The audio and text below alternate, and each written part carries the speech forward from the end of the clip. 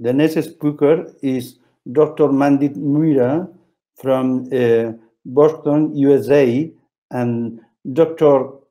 Mandeep speaks about COVID-19 illness in native and immunosuppressed states.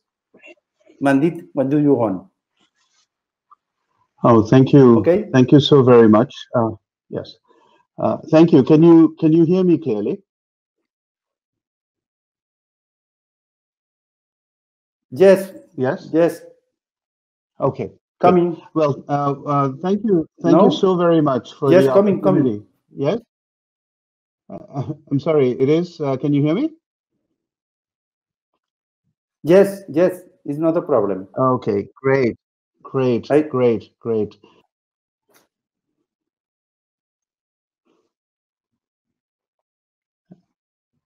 I'm sorry. There's a lot of noise.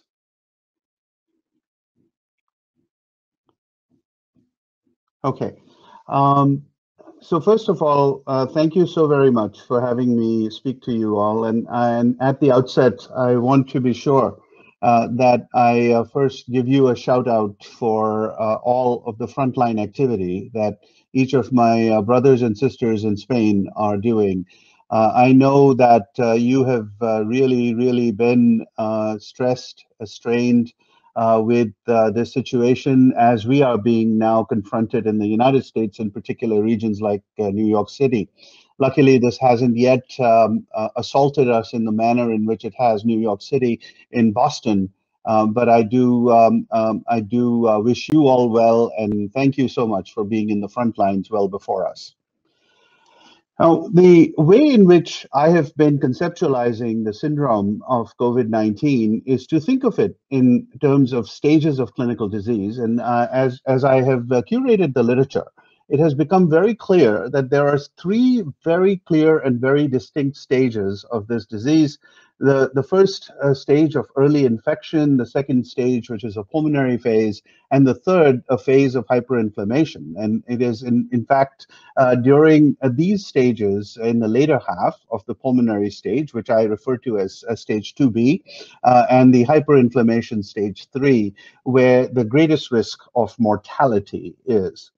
Now, what differentiates these two particular stages, in my viewpoint, is the fact that during the early stages, stage 1 and early stage 2, the viral replication is the predominant factor. And in stage 2B through stage 3, the viral replication phase starts to dissipate a bit. And in fact, it's overtaken by a host inflammatory response phase, which is what ultimately determines the mortality of patients.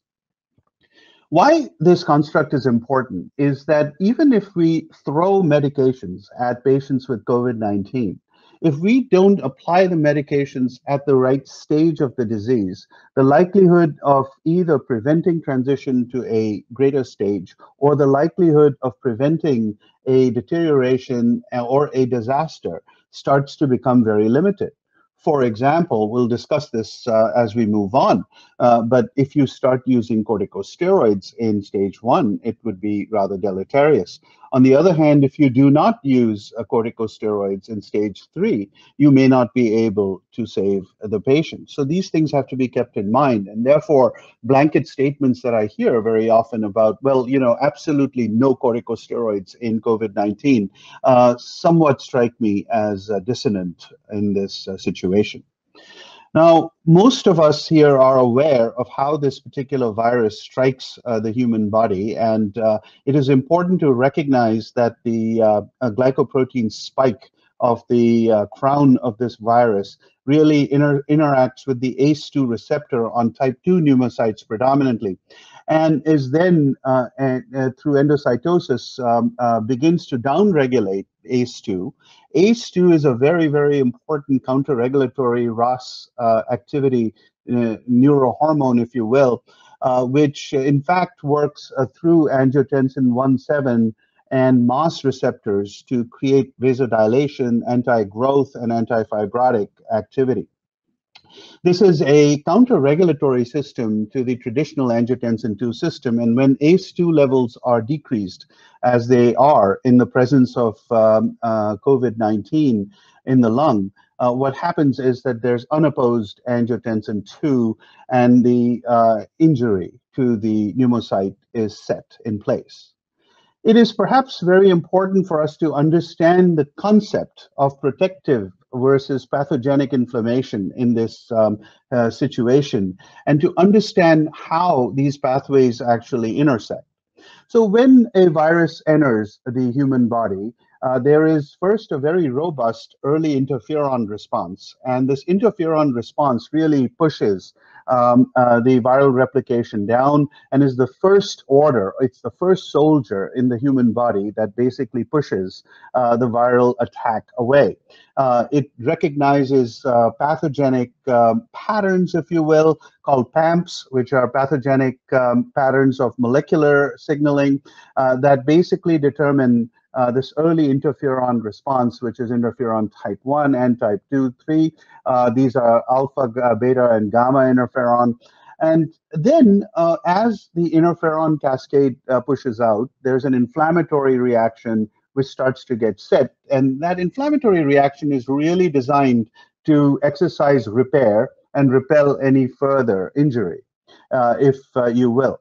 One of the most interesting data points with COVID-19 that has just started to emerge is that this particular virus does not allow for a robust early interferon response, and that this is why its pathogenicity, particularly in those who are immunocompromised or particularly those who are elderly and frail, tends to be much, much higher. And it's really because of this lack of interferon response in the initial stages. Now, what happens is that if this protective inflammatory cascade is disturbed, then a pathologic dysregulated inflammatory cascade becomes set in the situation. And as a result of which, most of the damage that we see as ARDS, or perhaps, as we'll talk about in a moment, on the heart, which is another very important therapeutic target for us moving on with this disease, becomes manifest. Now, I'd like to draw your attention to one of the most important proteases, which is ADAM17, and its important signaling. ADAM17 as a protease interacts with ACE2 in a way that it, in fact, is the determinant of how this hyperinflammatory response gets set. So ADAM17 is also a recruiter of cytokines and is actually a TNF-alpha activator and an IL-6 activator. And one of the things that happens in this particular situation is that the virus attacks the ACE2, depresses ACE2 levels. Angiotensin II then starts to become overwhelming with vasoconstriction and its pro-growth and pro-fibrotic stages. And then ADAM17 becomes aberrant and starts to create a release of cytokines, which in fact then upregulate and cause this cytokine storm in later stages, which we call hyperinflammation. So if you were to really now think through this, you realize that what happens is the virus comes in, and in 80% of patients, the interferon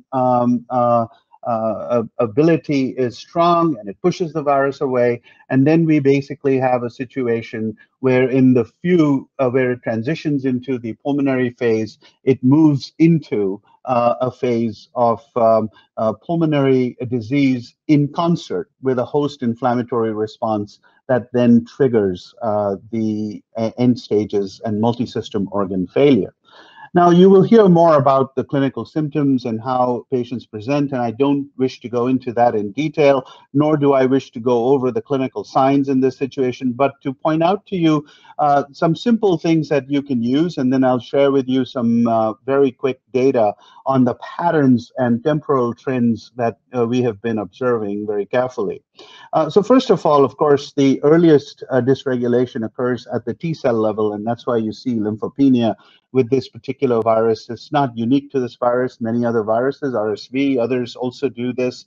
And we see that even in immunosuppressed patients, like transplant patients, who actually have a lymphopenia as a result of exposure to immunosuppression. So this is not a very specific marker, but it is a very commonly observed marker. And as you then tend to go into this stage, you start to see elevations in CRP and lactate dehydrogenase levels, and IL-6, and D-dimers, and ferritin, and troponin, and even NT-proBNP, which is a very good marker for cardiac stress and strain. And we'll discuss those markers and their patterns in a moment.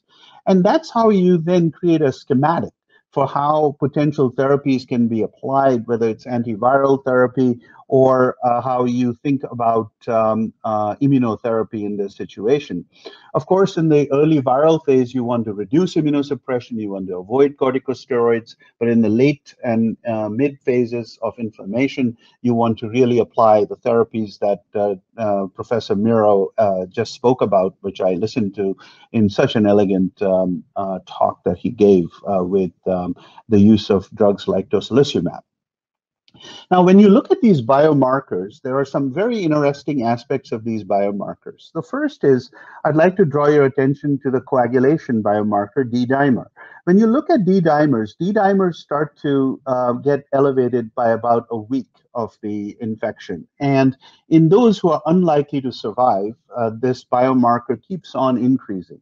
And our general rule of thumb here at Harvard is that if this biomarker crosses about 1,000, one needs to really start paying very close attention. It means that there's a very high chance that there's microvascular thrombosis that's occurring in these patients. And in some cases, we advocate for the selective use of drugs that address the coagulation pathway, such as unfractionated heparin in some cases. When you start to then examine the other biomarkers, say cardiac troponin, for instance, you notice that there is a mild rise in troponin early, but it's not until about the 10th or 12th day, that is into the course of this illness, well into the mid-course of this illness, that we start to see the rise in cardiac troponins. And there are now several reports that have suggested that when troponin rises above a certain threshold, of say about 38 in the case of troponin I, that this in fact confers a very, very negative prognosis to these patients. Let's then look at the other biomarkers. And if you look at interleukin-6, serum ferritin, and lactate dehydrogenase, a very interesting factor becomes evident. The first is that these are markers that get elevated rather early. So you see the differences emerging even early. And in particular, ferritin as an acute phase reactant is a very, very good biomarker. And you notice that the average ferritin, even by day 4, in patients who were likely to not survive the episode, was close to 1,000. So whenever this level hits above 500 in our patient cases, we become extremely careful and extremely concerned about that patient, and we try to ensure that we are following the non-viral associated hyperinflammatory pathways very closely for these patients. And these sort of tidbits and pearls in terms of the time trends of these biomarkers are very, very important to keep in mind. Why is that important? The reason it's important is that it's not just the sepsis and the respiratory failure and the ARDS and the mechanical ventilation that kill people.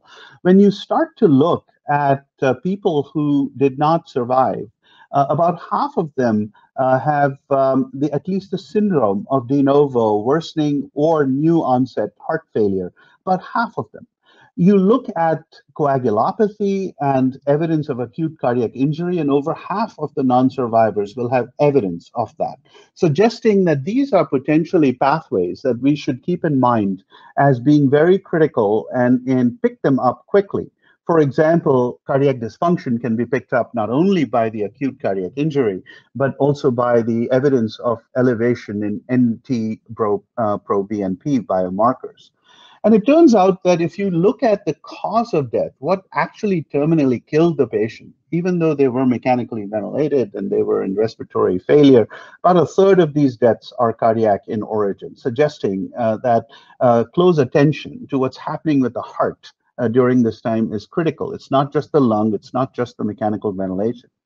And there are at least four distinct types of cardiovascular complications that have been noted from the current literature to date: acute cardiac injury, heart failure and cardiogenic shock, arrhythmias, and, as I pointed out to you, venous thromboembolism, which is a theoretical risk. Its incidence is unknown, but certainly microvascular dysfunction is very, very important.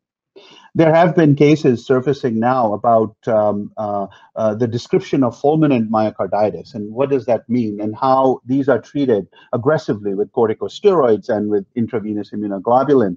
And in general, these are not biopsy-proven cases of myocarditis. These are cases of acute cardiac dysfunction.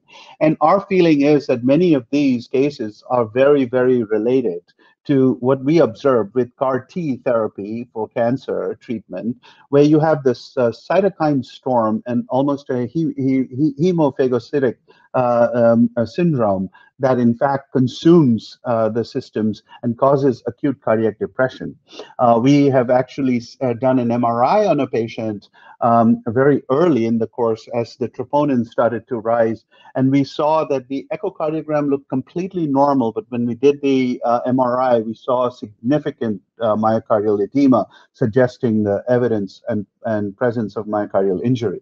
And we are seeing many of these patients in New York are presenting with ST segment elevations at the time of their acute illness, and people are mistakenly thinking of them as coronary thrombotic events, when in fact these may in fact represent cardiac dysfunction from this very fulminant cytokine storm. Why am I saying that this is not necessarily the true form of lymphocytic myocarditis? On the right panel, you see in the rare case where we do have pathology samples in these cases, because most of these patients tend to, if they die, they tend not to go to autopsy. They tend to actually be moved away for cremation or to a morgue very quickly because of the problems that we have with storage, etc. And what they've noticed is very, very little myocyte infiltration with lymphocytes, and it's very sparse, but there's a lot of necrosis, there's a lot of edema, and it suggests that much of what we are observing is a cytokine storm. So these are really outlined for you as the mechanisms for cardiac involvement. There's direct viral toxicity, of course, but it's rare. There's microvascular disease, which is common. There's hypoxia-induced myocardial injury, of course, when patients become hypoxic, the heart doesn't work well.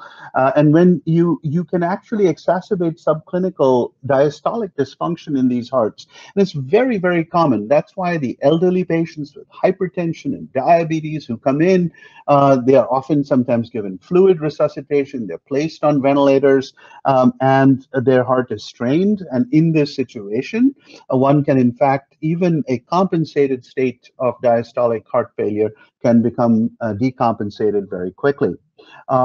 We also have a situation of a Takotsubo type presentation where the acute catecholamine stress of being intubated, of the hypoxia, of the critical illness itself can cause temporary myocardial damage. And then there's what I think is in the late stages, the reason why these patients die is the systemic inflammatory response syndrome related cardiomyopathy. So if I were to just summarize for you just a few basic concepts, first, effective therapy against COVID-19 illness will require a multifaceted approach. It's not going to be just one or the other. The second is that you must know at what time point to apply what therapy appropriately. The pathophysiology is clearly related to a direct viral insult, but then it's overtaken in the late stages by a misdirected and uncontrolled immune response that causes what we now know to be the reason for death. And the development of heart failure in this syndrome should not be underappreciated. It is, in fact, very akin to what has been observed with CAR T therapy. And we are seeing this very, very often, which is why I'm an advocate for the earlier use of certain therapies. Now, there has been a lot of talk about ACE inhibitors and ARBs, and some people have advocated, oh my goodness, because this virus goes through the ACE2 receptor, you should stop ACE inhibitors or ARBs. I will tell you that that's a very, very wrong thing to do. I would caution you strongly against that. And in fact, there will be data in support of my statement coming out early next week. on this issue. Very, very important data that's coming out from a large series of patients. And the next point I would make is about statins. Statins might actually be very, very good drugs. They have pleiotropic effects that are anti-inflammatory, and these drugs, in fact, can also inhibit natural killer cell cytotoxicity, which there is, in fact, some support for the use of high-dose statins with atorvastatin in sepsis syndrome.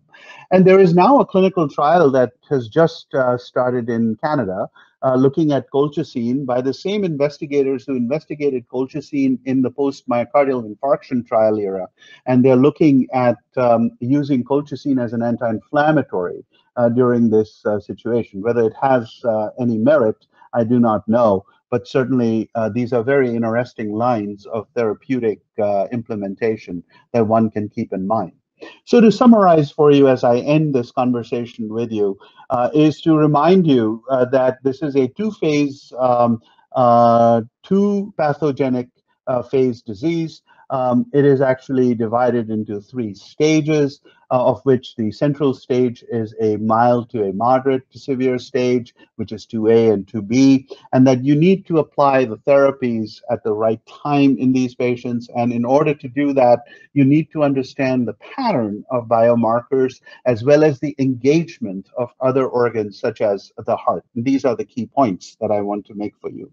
I'll end by showing you this particular portrait, which was made by Edward Munch in 1919. You will understand why that date is important, because the first flu pandemic of 1918 occurred.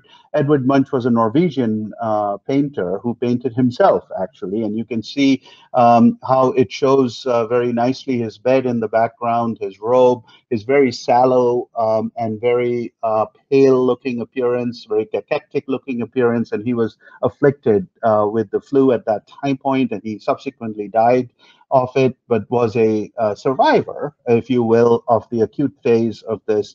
And it also shows the social isolation and the loneliness that people are experiencing as a result of this.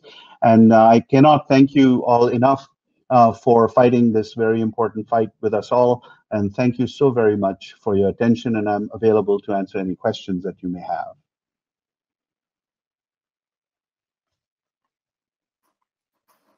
Thank you, Dr. Mehra, for your excellent presentation. We have a lot of questions. I select 2 or 3 important questions.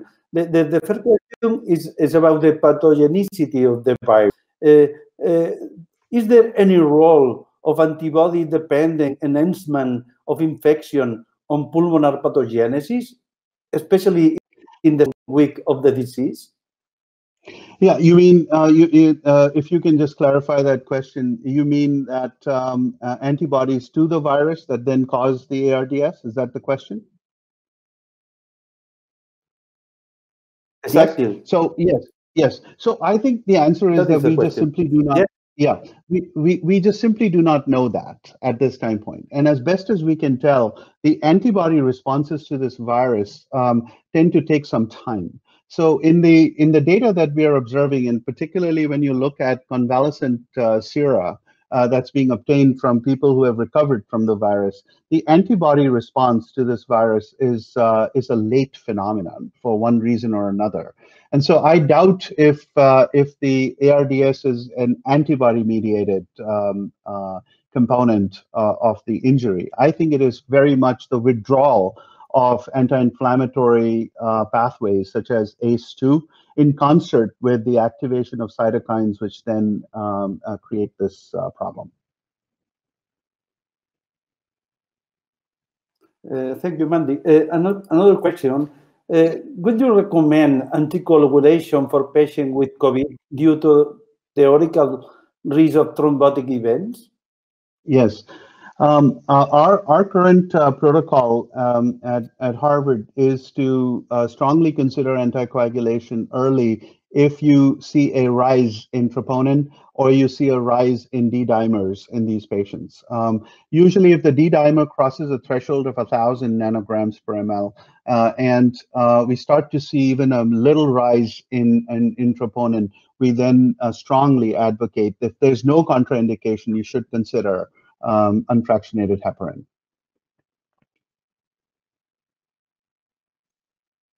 Mandy, another question. Has ferritin been identified as a possible indicator of hyperinflammation phase? Yes. So I think that what we see is ferritin tends to start to rise very early in the syndrome. And when the ferritin crosses about 500, the chance that that patient is going to develop severe disease and in fact move into stage 2B disease, which is develop mild ARDS and potentially get intubated, rises very, very strongly. And so it's in many ways, ferritin is a non-specific biomarker, and you say, you see its elevation in lots of critical illness conditions. But in this case, there's actually what appears to be almost a linear response, and it's a very early biomarker. So if ferritin increases beyond 500, I get very, very scared about that patient. Okay, I have a last question for you. Based on your comment of lack of interferon response in early, do you hear me? Yes, I repeat the question. Based on your comment of lack, yes, based on your comment of lack of response in early stage in immunosuppressed, then could it be a good therapeutic option, interferon beta? Yes, absolutely. What a great question. And in fact, there are some studies that are now advocating testing the use of interferon. The key with interferon application is to use it in the earlier phase, because if you actually have allowed the cytokine release through ADAM17, etc., to occur, it becomes very, very difficult at that stage to have a therapeutic effect. Interferon's therapeutic effect will be very much in the early stages, and I actually strongly would advocate studies in that direction. Okay, thank you, Mandeep, for your response to the question. Okay, thank you. Thank you.